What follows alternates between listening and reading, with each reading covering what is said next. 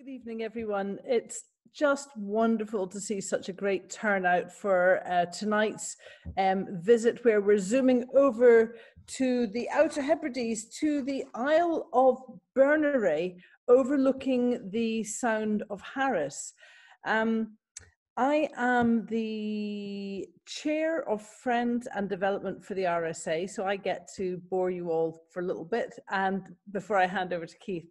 I've actually known Keith for a very long time, and I'm just delighted that he has become a relatively recent member of the Royal Scottish Academy. He was trained at Duncan of Jordanstone a wee while ago. He has taught at Glasgow School of Art and for about the last 27 years at the University of Northumberland, where in Newcastle, where he's been heading up the School of Art. But quite apart from all his academic work and encouragement of amazing groups of students, he has an absolutely thriving practice of his own work, which involves making many large-scale drawings, installations. He has worked right across different media, in theatre and in film and so on and so forth. About 2.5 years ago, Keith moved over to where he is now in the Isle of Berneray in the Outer Hebrides.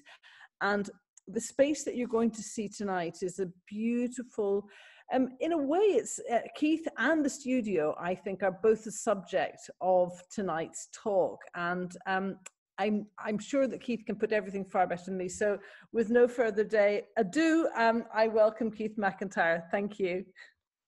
Thank you. I'll say Felcha go Bernera, which is in Gaelic, welcome to Berneray. I will also just give you a heads up that we're quite far north here, and the sun is starting to set in the Atlantic, literally behind that wall. So as the light starts to go, I'll keep an eye on things in the background, but there are some other lights I can put on just in case it gets dark. So once again, thank you, Kate.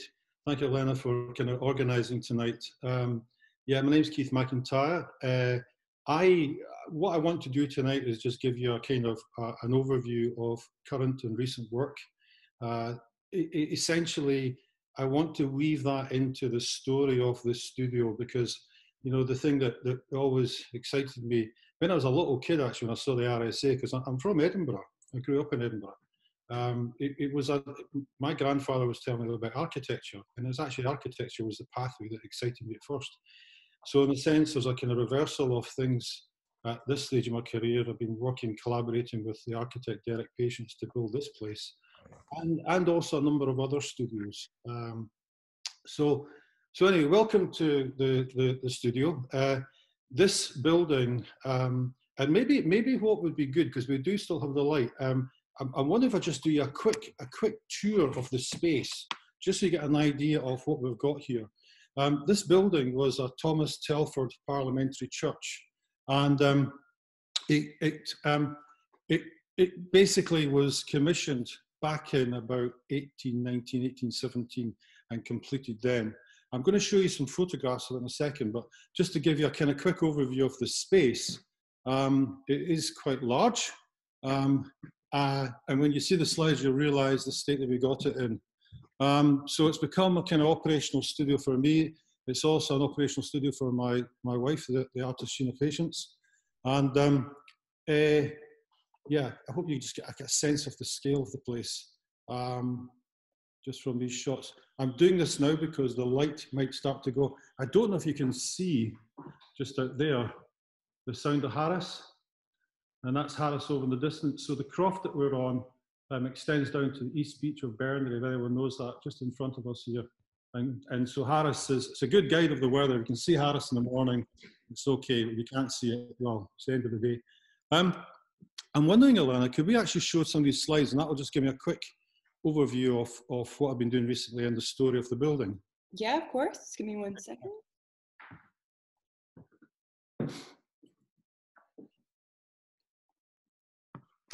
Here we are. What I want to do is just give you a quick overview of some of the recent work. Some of this actually was shown in the Archipelago show in the RSA. And this is all work that was made here in the studio. One of the things that interests me is our folk culture and what I call narratology, the study of narrative. And one of the things that's wonderful about the Isle of Berneray is they celebrate their new year in the old Julian chart. You know, here in the Isle of Berneray, we don't have, well, we have a new year on the 1st of January, but they actually follow the old Julian calendar, which is the 12th of January. And on that day, they celebrate a thing called Oike Callan. And it's a celebration, Callan's a new year, it's a celebration of the new year. And traditionally, the men used to walk around the island with masks on, disguise themselves. And they'd walk up to the houses and they would basically scare away the spirits for the new year. So I was really interested in this, and this type of work where I just recycle bits of cardboard, bits of paint, build masks. This echoes a lot of the work that I've done in theatre and in collaboration with other performance companies. Can I get the next slide, please, Elena? And a number of themes will just kind of drive these, but essentially the practice that's been interesting me for the past week while is drawing and the potential offered by drawing. That you can make drawings, observe drawings, drawing as a way of understanding something, but then drawing as a way of articulating ideas. And I'm pretty cheap. I like to use recycled materials, and there's a context for that. Many years ago, I had an opportunity to go to Cuba and do a residency and fellowship in Cuba for a while. And when I got to Havana, I said, "Where's the art material store?" And they said, "Well, there's none." And very quickly, I learned to just recycle, as they do. I found materials, and I started with a bottle of black ink and some white card, and that was it.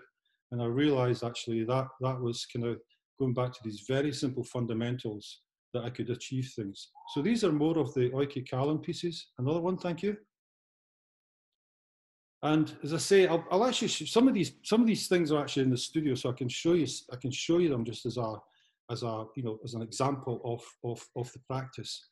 But it's larking around with bits of card and paint and themes and things you might find down in the harbour. Fish or lobsters might be transcribed into paintings in the studio and then used. And so these are mainly like bits of foam board that I paint on and draw on, and then they're used as props in performative action.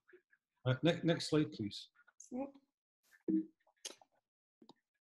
The islands are very important to me. When I was a student at Duncan of Jordanston, I had an opportunity to come out to the Isle of Paul, which is in Inner Hebrides. And I was a real kind of Edinburgh townie guy, and going out there on my motorbike was an extraordinary experience. And so over the years, I've spent a lot of work doing projects around the islands.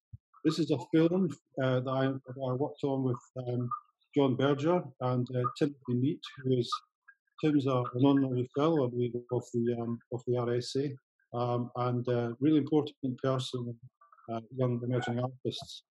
But this film was made on the island of Inchkenneth in the west of Mull. And it's this kind of connectivity of filmmaking, of drawing, of making art on islands that really interests me. Next slide, please.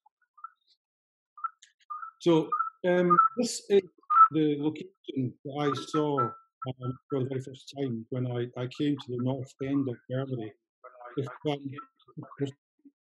there feedback on the... I'm getting feedback. Is that okay? If you can hear me fine, that's fine. So yeah, we drove up to the Isle of Berneray and we came across this ruined church, and I was looking at the time to get basically a small bothy. It was my ambition to create a small bothy and work on it. And I was with an artist from the islands, and they said, "You don't want that bothy, you want that big thing up on the hill." And it was one of these things. You walk into a space and the hair goes up in the back of your neck. We didn't know what it was at the time, but this was a ruined Thomas Telford parliamentary church. One of the churches that was commissioned back in about 1815 at the end of the Napoleonic Wars. Some money was provided by the Parliament in London for church building in the remote parts of the Highlands and Islands of Scotland. And Telford was working up here at that time, and they said, "Could you come up with a basic kit frame design, something that would just..."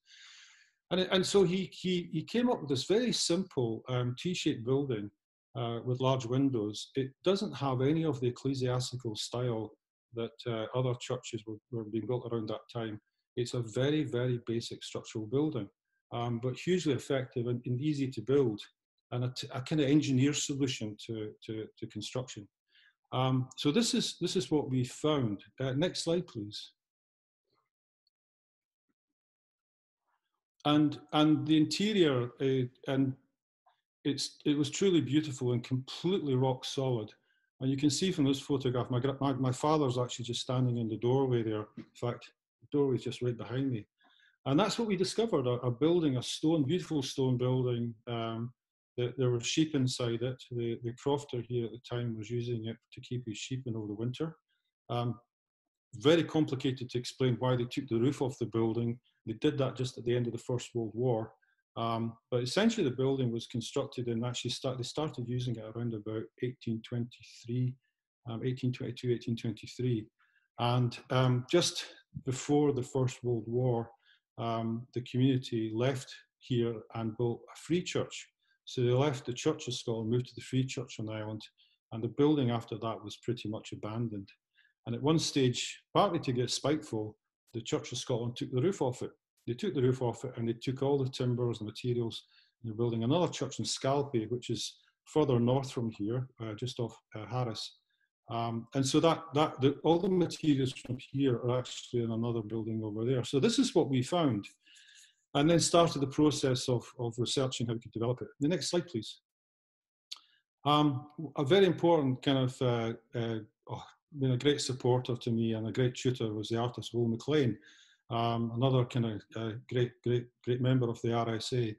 And Will actually had a really valuable portfolio of work gifted to him by Neil Livingston, who was a retired engineer who was fascinated by the work of Telford. And this archive Will has gifted to us. So we have this archive here, and it tells the story of all the 32 churches that were built in Scotland. It's a fantastic archive, and it's here for anyone, any scholars or any architects or engineers want to come and see it. We've got it here in the studio and carefully look after it.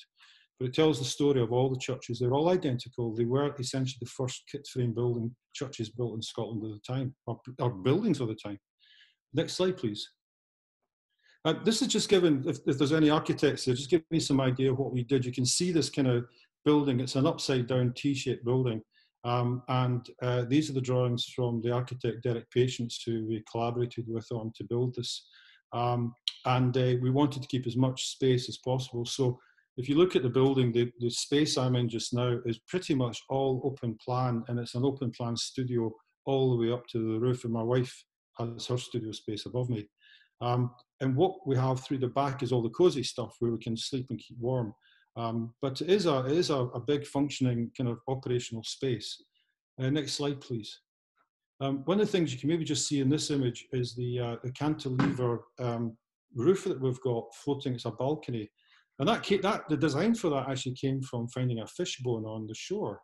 That I kind of showed this kind of fishbone to Derek Patience, and I said, could you design a roof like that? And he kind of laughed. And then, would you believe it, we saw these cantilever drawings. And so the drawings, you know, it was a challenge for the joiners. Two joiners who are from the islands actually built this place for us. It was worth that strong design input and design intelligence as I think a really important thing when it comes to building studios. And I know that, Kate, you've got a studio yourself you've built recently. And it's so important, that design intelligence going into how we operate as artists. Yeah. Yeah, absolutely. Yeah. Next slide, please. And so the studio's been used by not just us. There's a photograph of the musician Julie Fowlis. She uses this for recording. There's been a number of bands who have come in here. The acoustics are very strong. I've done, over the years, I've spent a lot of time working in collaboration with theatre companies, filmmakers, as well as my kind of core studio practice. So it's a place that kind of collaborative practice is kind of critical to what I do. And it's always good when other people can come and use the studio here as well. Next slide. A few years ago, and I'm just putting these in to give you a sense of the scale of some of my drawings, I got interested in a Gaelic terminology called Molog.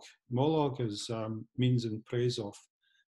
And there's the great Gaelic poet, Duncan Ban McIntyre. He wrote this poem, very famous poem, Molog Bin Doran, in praise of Ben Doran. And Ben Doran is a mountain which he grew up close by to it. And he wrote this epic poem and song about Bendoran. And long story short, Murdo MacDonald, again, our honorary fellow of the RSA, Murdo was joking that, oh, maybe you're related to Duncan Ban McIntyre. We did a bit of research, and it's possible that I am, because he ended up in Edinburgh, and there's kind of connections that we've done, which there's a very strong chance that I am a descendant of him, which is fascinating. But this monologue thematic interests me. And consequently, I started making drawings of rocks and geology, in particular mountains. And in the same way that he wrote this poem about the mountain where he's from, I've revisited places that have been important to me. So these are two very big pen ink drawings, which were part of a show I did in Isle of Man about a geological feature in the Isle of Man called the drinking dragon. And for all intents and purposes, when you see this at a certain angle, it does look like a drinking dragon. And this idea about the phenomenology of certain rocks and places fascinates me. And I've made it it's been a part of my practice over the past few years, is just going to these places, revisiting them. And I'll show you a little bit of some of the stuff that's in here in the studio just now that echoes that. Next one, please.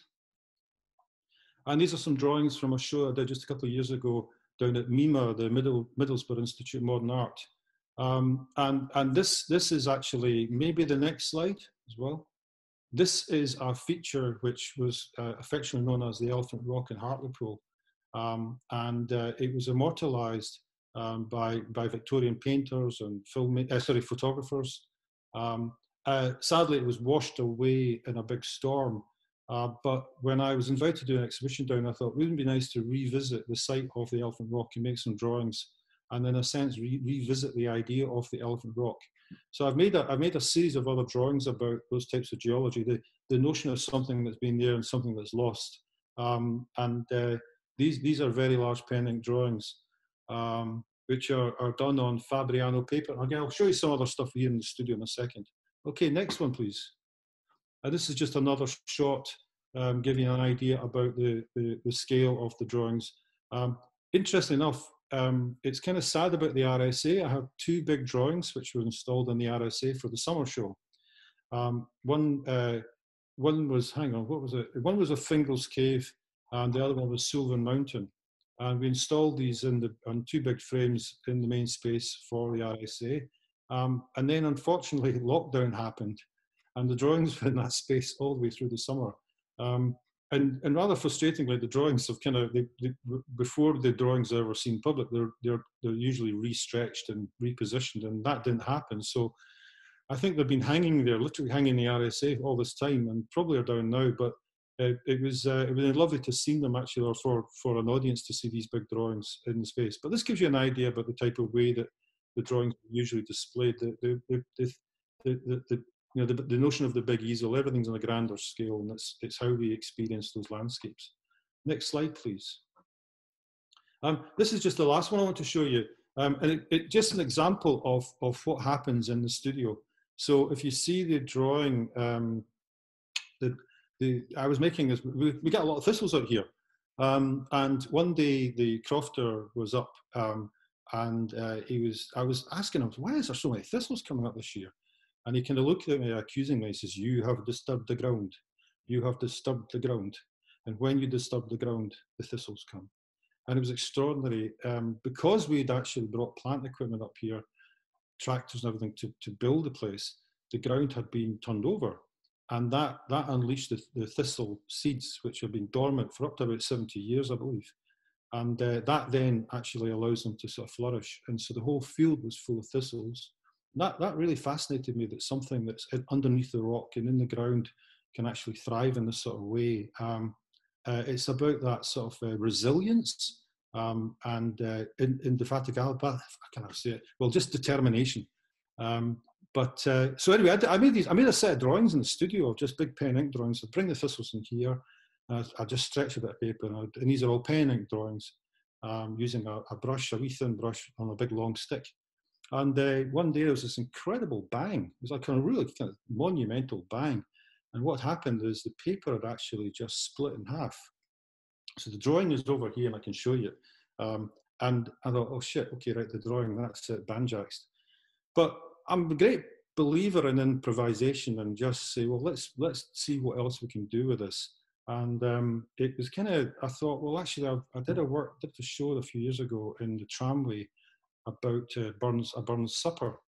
And I thought that notion of the knife coming through the haggis and all that symbolism around that, why don't I try something like this with this drawing? So this was just me again, larking around with the drawing. And this then became the piece. This became the piece. So that's just an example of, and these drawings can be seen, and the prints can be seen as actually either as a process called photopolymer gravure, or they can be seen as digital prints, or they can just be as drawings in their own right, hanging in an exhibition space. So, so should we go back to the studio? Yep. And that was great. Thank you very much, Keith. That was so interesting. I had a look at your slides earlier, but it's much better when you've got your voice attached to them. I'd just like to say very quickly, because I was on the hanging committee, I was very privileged to see your pictures of Sylvan and Fingal's Cave, even though most of course, all the public didn't get to. And I can confirm to you all that they looked absolutely magnificent. So, but it is, you know, we'll get them out some other time, but it is a challenge actually showing big works and not being there, because I would have hated for people to see them in the way they find it, because drawings and paper absorb moisture and humidity, and you've got to go back and re-stretch them. And so, yeah. But I've just got some pieces around here. So this gives you an idea of some of the work that I've been making, and this is actually an image of a rock, Marsden Rock, which was close to where I used to live down in Newcastle. And the rock collapsed 20 odd years ago, but I had made drawings of it before it collapsed, and then this entire area. So what I like to do is I go in, and this is actually a big lithograph that I made with actually Alphonse Baitatis, another great friend of the RSA and member. And Alphonse and I worked together on a number of print collaborations. So the beauty of making a number of lithographs is that, it's actually, this is a silk screen one, sorry, this is a silk screen, this one, is that we can actually, you know, you'll have the odd dodgy one where there's a kind of slight error. So, and playing with that, and in the end, actually, I much prefer these pieces because of the vulnerability of the paper. It echoes, I suppose, the geological feature. Here's another shot of me larking around with what is left of, this is what's left of the Marsden Rock. So yeah, larking is an incredibly important process. I'll go over here so you can actually see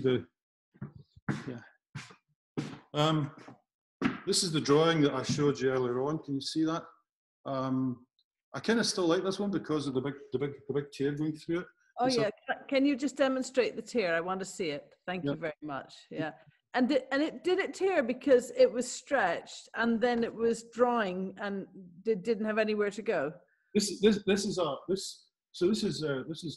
Fabriano paper. It's a fantastic Italian paper, one of the oldest paper mills in Europe, and I've been using it for years and years and years now. To be honest, it's the first time it ever happened, but I think it was actually just to do with humidity changes in the studio. And learning. So it's something which, yeah, it happened, but it's become like a really important favorite drawing for me. I've just got these guys are up here just now as well. The building, the church. I really like the fact that the church had been a kind of home and a base for other animals in Ireland, and we had a great big rook's nest, a fantastic thing up in the roof when we first came here, and then we put the roof on the building. The rooks kept coming back, and actually they can cause quite a lot of damage. But they've not been back in the past year or two, sadly. But they're quite impressive birds here now. So I'll start to show you some of the other stuff that's kind of some of these other drawings. This one behind me, I don't know if you can just see this big pen ink drawing. Drawing I made following several visits up to Orkney of the Old Man of Hoy. And the Old Man of Hoy is an absolutely fascinating piece of geology. And I was really interested in that notion that we try and immortalise it, because it will collapse potentially in the next couple of years. Yeah, it's you can see photographs of Omanahoy from just 100 years ago, and it was actually attached to the mainland, and it's rapidly deteriorating. And what I'm curious about is the impact that, you know, if this goes, it's a bit like when the rock fell down at Marsden Rock. The community were actually mourning. They'd lost this really important part of their sort of brand, their identity, their community. And you know, if you look at this extraordinary piece of geology up in Orkney, it's been immortalised in so many films, in brands, whiskey labels, postcards. It is famously, I think back in the 60s, it was the subject of a 3-day live climb by Chris Bonington, one of the most extraordinary kind of live documentaries. But this piece of geology, so, you know, it's a big pen ink drawing, and one of the things I've been doing with some of the projects is encouraging people to think differently about how they might approach drawing and immortalise these places.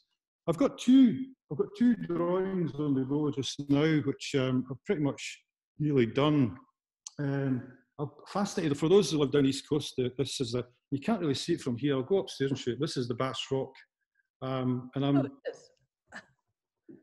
If you can, I'll show you that. But this one over here is Ailsa Craig, and over when I taught at Glasgow School of Art, we used to have a summer trip. Glasgow had a fantastic set of studios down at Killeen Castle, and this big lump was kind of further down, sitting off Girvan. It was an extraordinary piece. I've never actually been on it, but I've been on a few boats going past it, and so this is a kind of tribute. Well, I'm just noticing the light is really starting to go here now. So that's a big drawing of the most recent drawing I've made. Keith, what medium is that drawing? It's all black ink. It's just black. All black ink, yeah. I'm going to go a wee bit closer. You can see them. Sure. That's good. And is it? Yeah, it's very interesting. How do you find it sort of trying to, because I understand this whole thing about working in a large scale, you know, that thing of trying to maintain the sense of the whole and yet move into the detail at the same time. Do you find that having this large studio is so helpful because you can get back from it, and do you spend a lot of time moving back and forth between it? How does it work for you? It's a really important part of that process. That to be honest, the drawings don't take any bigger than if they were, say, about A2 size or so, because it's just to do with you work on a bigger scale. It's more physical.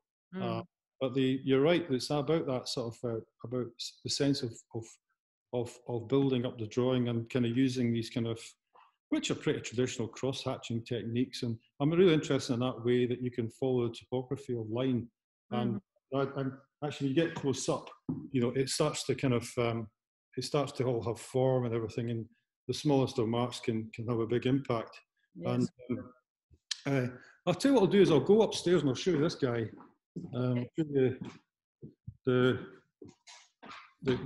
new one.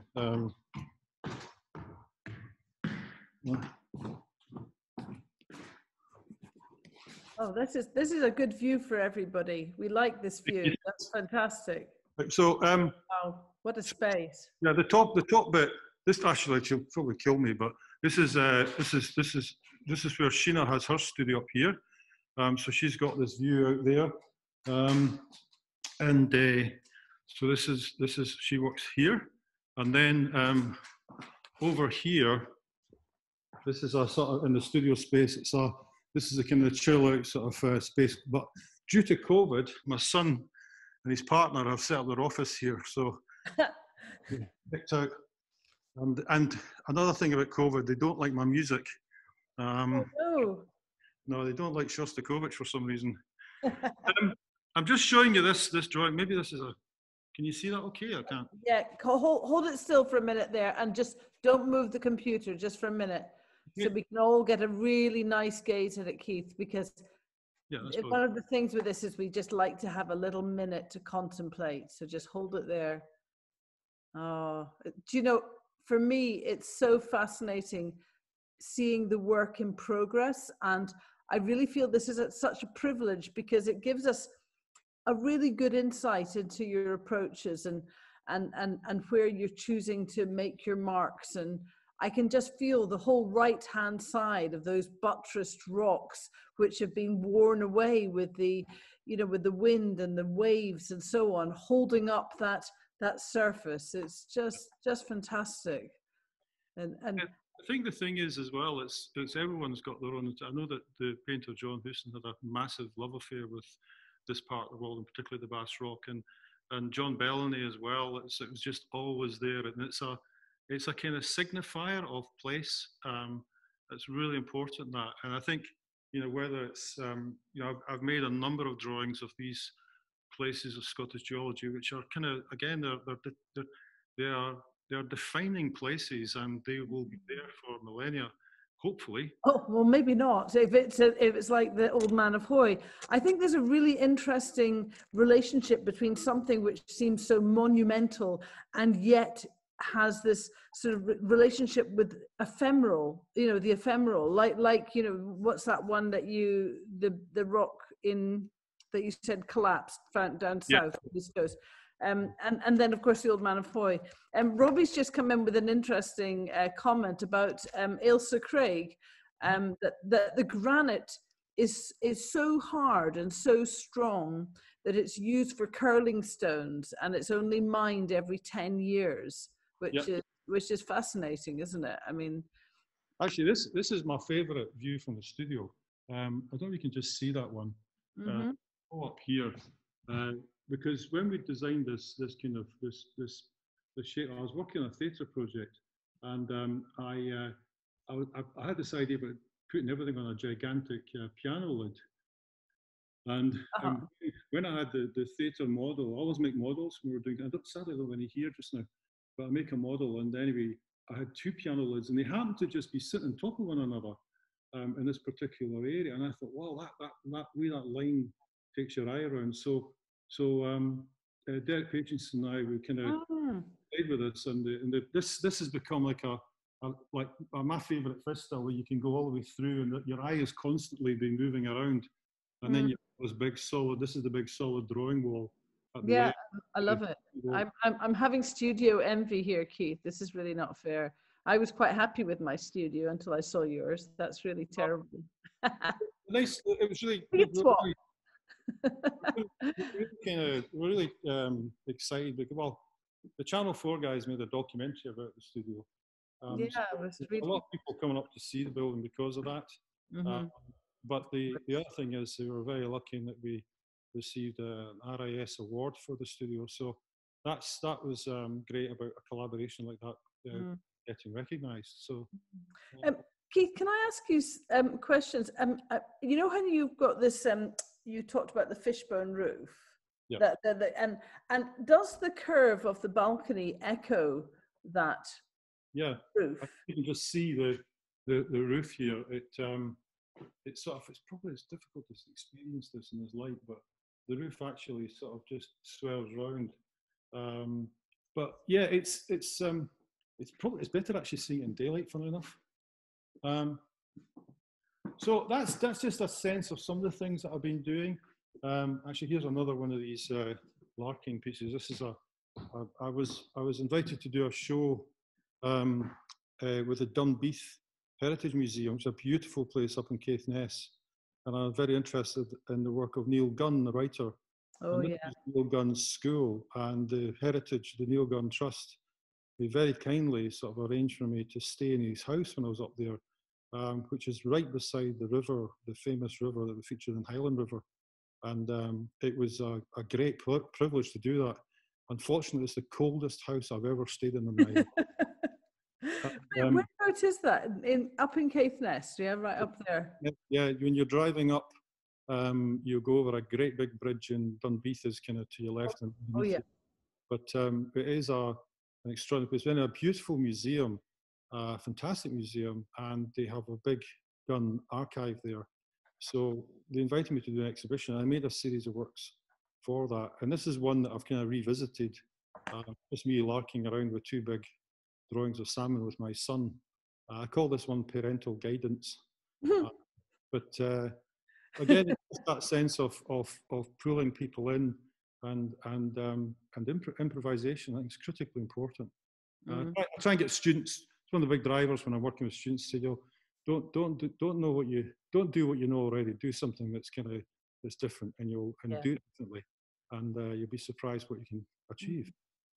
I'm really fascinated by your relationship with animals. I mean, I see that, you know, you have the influence of just looking at natural form from within animals, and I like the way it sort of, for me, I'm looking at all these different links because, I mean, just for instance, you've got the Old Man of Hoy, which it stands for both kind of that iconographic thing, like you say, the labels on whiskey bottles, and in a couple of years it might have collapsed and disappeared into the sea. And it is actually only a continuous process of erosion. And our little tiny ephemeral lives are just nothing compared to these rocks, but even the rocks change.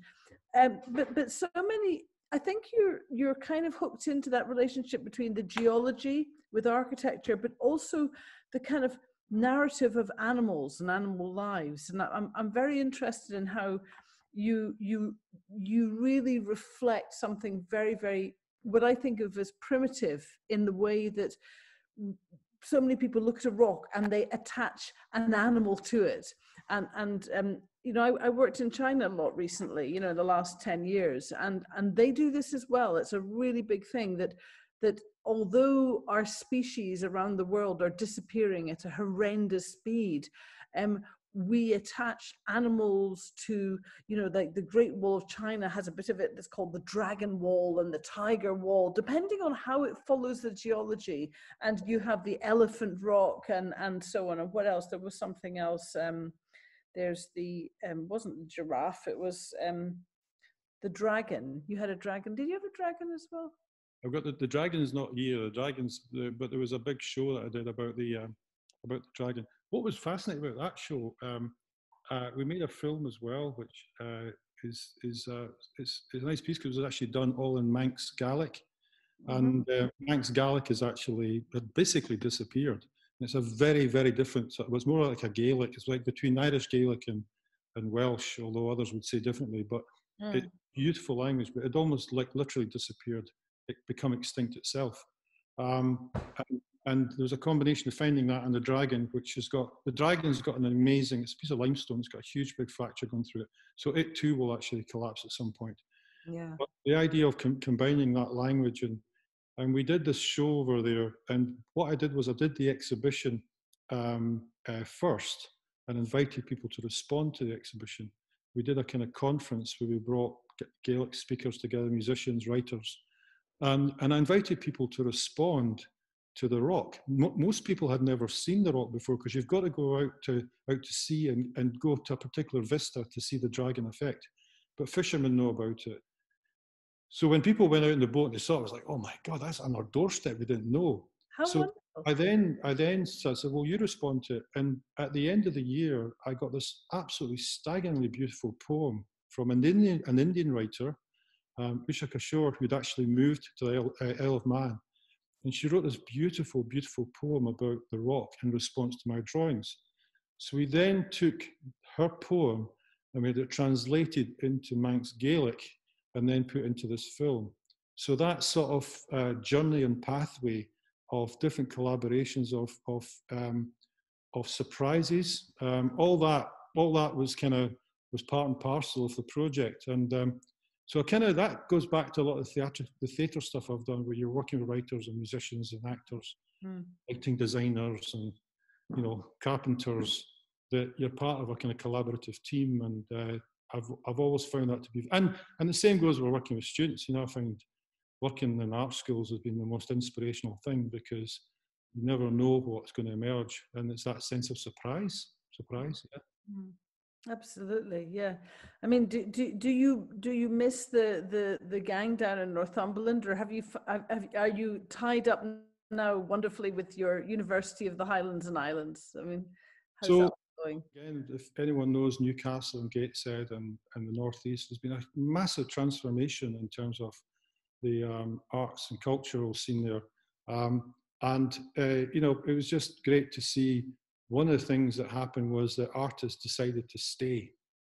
Artists didn't feel they had to leave Newcastle, they wanted to stay, and there was resources there, and there was studios, there was galleries, there was a community of practice for them. And that's something which is really important. And so the people I keep in touch with down there, yes, folk that I work with, artists, but actually the students, the graduates who are still there in their studios making work.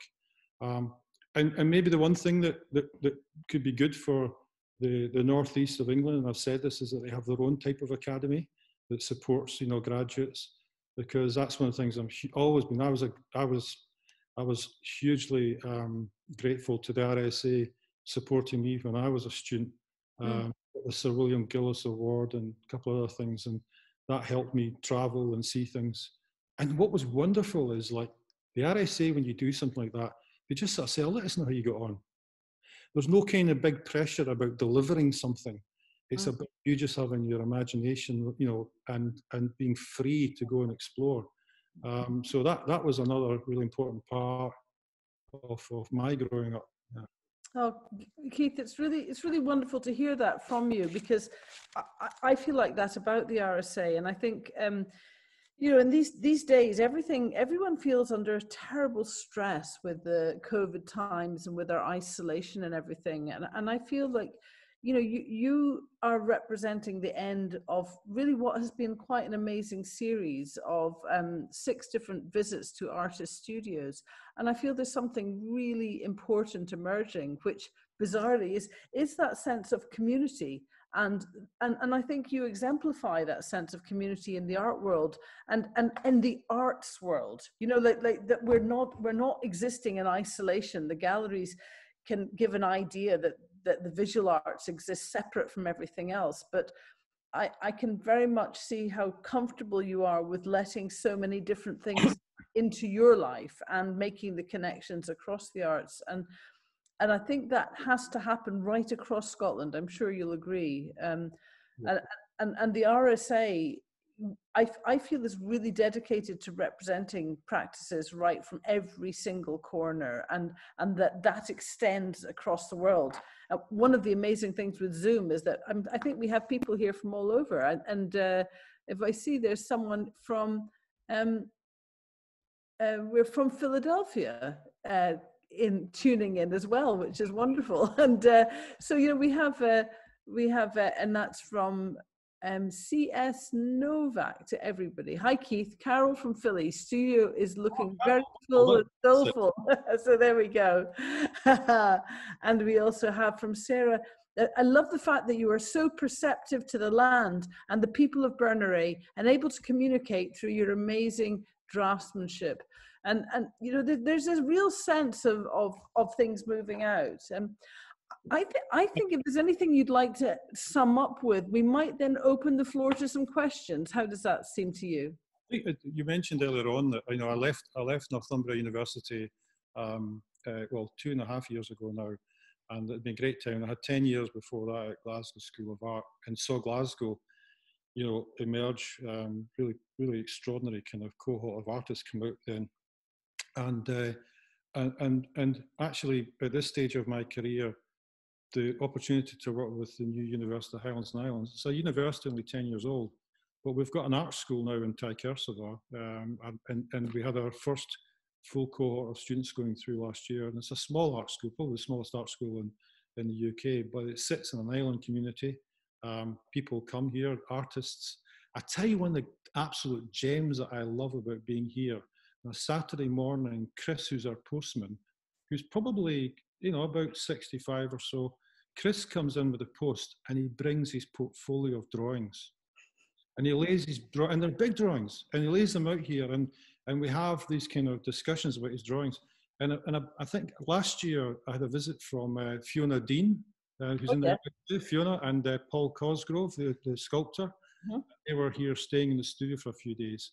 And Saturday morning they were sitting having a cup of coffee, and then comes the postman with his drawings. And they just sat in silence.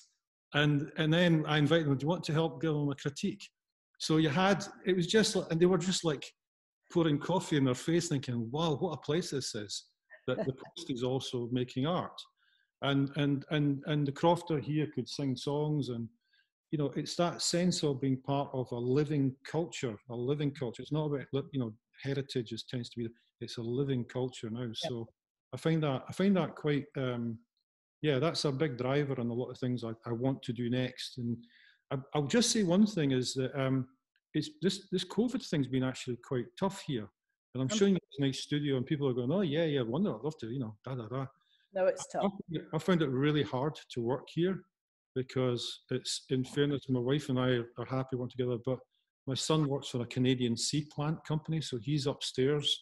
So I've got Canadians coming in all the time, booming into the space on their Zoom meetings. And then his partner works for the crofting agency, so she's talking to crofters online over the phone about filling in form B126. It's just doing my head in. So what I've done is, you can't see it, there's an old Nissan hut on the croft.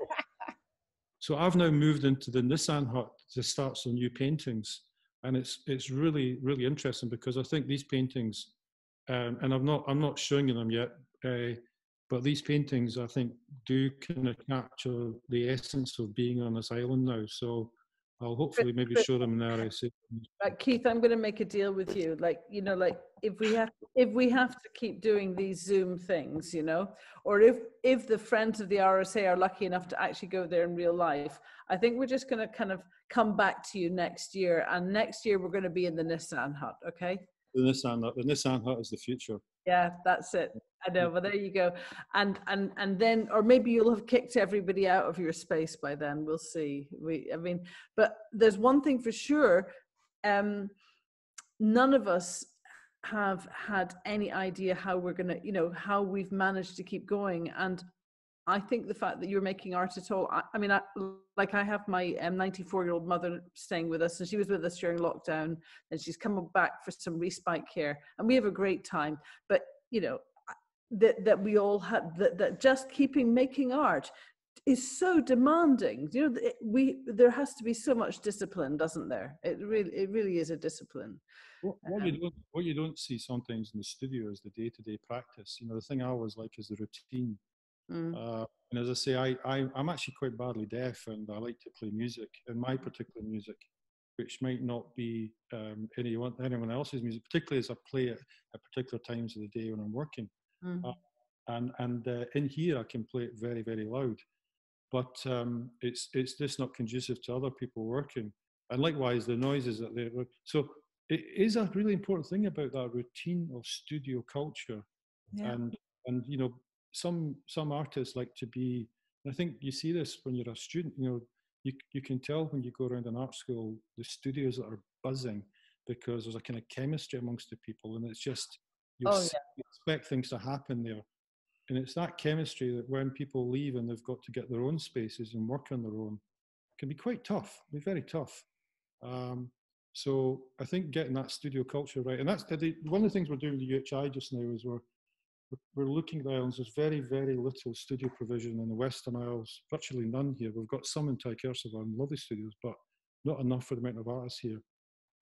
There's one WASP studio, one space for the whole of Shetland, and a small studio, beautiful studio space in Stromness for Orkney, but it's not enough for the amount of artists that are here that need space. So that's the next kind of project we're working on just now. Yeah, well, I think you just have to make sure that you manage to hijack enough space for yourself at the same time. But we all know that one. Anyway, I'd just like to say thank you so much. It's just been brilliant. I feel really like we've had such a great insight into your practice, into your life, into your concerns and everything. I'm very much looking forward to seeing the work in real life, right up close to it. When I go back to this thing about this space, normally I know most other artists the same. We wouldn't let anyone. I would not in my old studio. I wouldn't let my family anywhere near it. But when we did this, there was a bit of a deal. My mother passed away, and before she passed away, she said, "I'll leave me a bit of money to buy herself a second-hand car." And that was the deal. And I said, "I don't want to talk about this." And then she passed away, and then I had enough. She left me enough money to buy a second-hand car, and that I decided to put into something that was more substantial, and so we did this. And this was bought relatively cheaply as a ruin. But the deal with my father helped me. He said, "Why don't you do what, make this a kind of place for artists to come and for artists to use?" That's why we do frequently have artists visiting here. It's why we frequently have musicians recording here. So it's a very, it's another reason why I'm moving into the Nissan hut. Yeah, but it is a place. So I would, if anyone's ever up this way, please call in. If there's also a cup of tea or something. So that is so cool.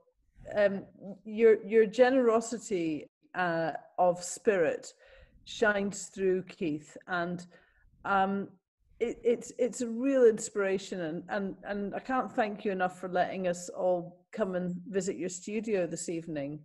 I think. And I hope the Nissen Hut project goes well. And I can understand that thing about you share your space and you go, hang on a sec, I just need a little bit more just at the hiding away space. I hope that works really well for you.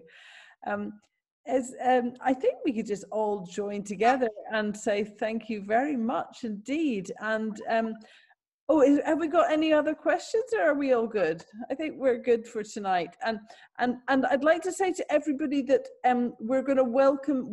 This is the end of our first series of Live at the Academicians Studio. I would love to say that lockdown is over and that we can all go back to visiting Real Artist Studio. But alas and alack, I think we're already developing series number 2, which Elena, I think it's going to start in a couple of months. Is that right? Yeah, so we'll have some other digital events, but probably the Academicians Studio will be back in November. Fantastic. So we look forward to welcoming you all back then. Thanks a million. That's great.